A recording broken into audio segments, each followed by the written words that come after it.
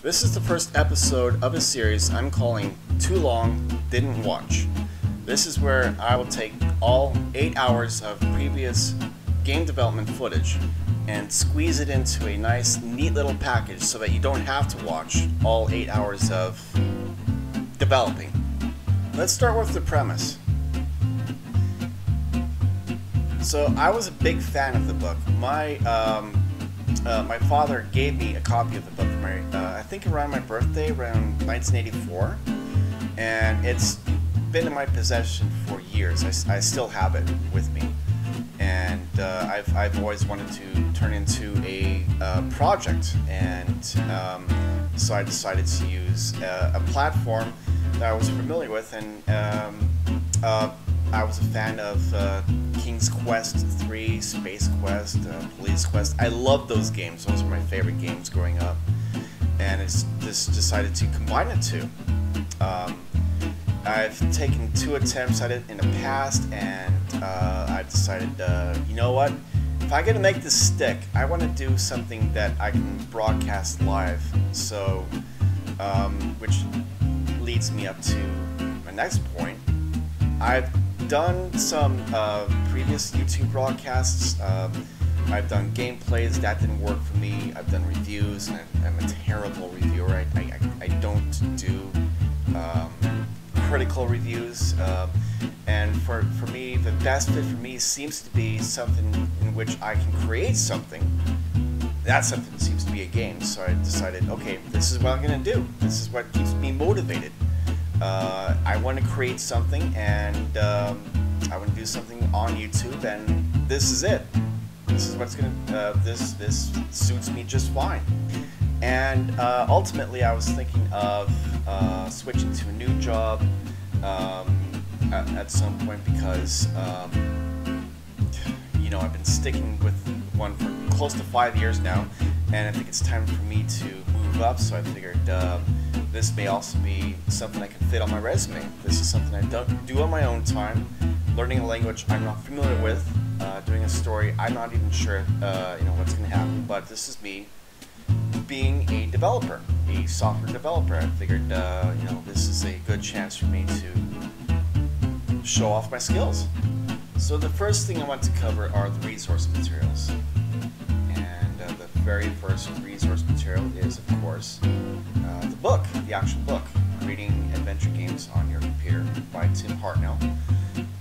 He is an Australian author who sadly passed away in 1991, I believe. The specific game we'll be working on is Werewolves and Wonder, that originally ran on with computers that had 24K. It was written in 1983 to 1984, not sure exactly, in Microsoft Basic, which means any machine at that period running Microsoft Basic ought to run it perfectly. It is a text-based adventure, which means it's going to be comparable with an older text-based adventure game. It does have a nice interface, but really there's no graphics in here at all. It is entirely text-based. And for me, it has a sentimental value. I would spend weekends typing this basic game and reaping in the rewards. So next, I want to talk about the SCI Companion. To me, SCI Companion has a great sentimental value because I'm familiar with games such as King's Quest 4, Space Quest 3, etc. And so I'm a huge fan of those games, and this engine is able to replicate games on that level. And I've become familiar with the game by doing some prior projects. I've done probably, I'd say 2 or 3 projects, none of them completed though, but I am familiar with both the interface and with the programming language. Speaking of prior projects, I've done attempted to do 2 other games using both SCI 1.0 and AGP, which is unassociated with SCI Companion, but it is in a sort of Sierra game family kind of deal.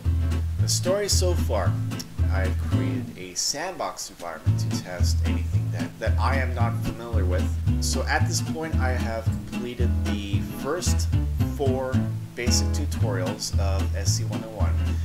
So of course the story needs a main character.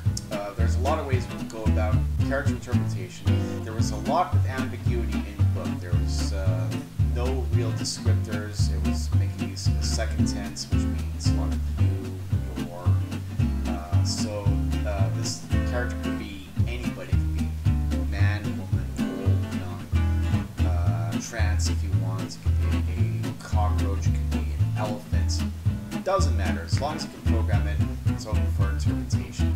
And in this case, I applied my own. I decided this guy was going to be a hiker of some sorts. I gave him a beard, and it needs some work still, but I'm happy with how it's turning out. So this is the work that I've currently done so far with Room 1. I've made a conscious effort to not import pictures from Google. The name of the game is to trace the images, not to simply copy and paste images. I want to give it my own touch. This will be where I'll be spending most of my time because it just takes so freaking long to draw. It took me, I'd say, 2.5 hours to draw this much. However, I am happy with how it's turning out. Really happy. So here's my to-do list for the next 8 hours. The first thing I need to do, above all else, is to finish Room 1. The next thing to do is to finish the main character, or as he is known in this game, the main ego. Then I will need to do the next 2 chapters in the tutorial. The last thing I will need to do is to start on Room 2. Alright, enough of my yakking. Let's see what the game looks like.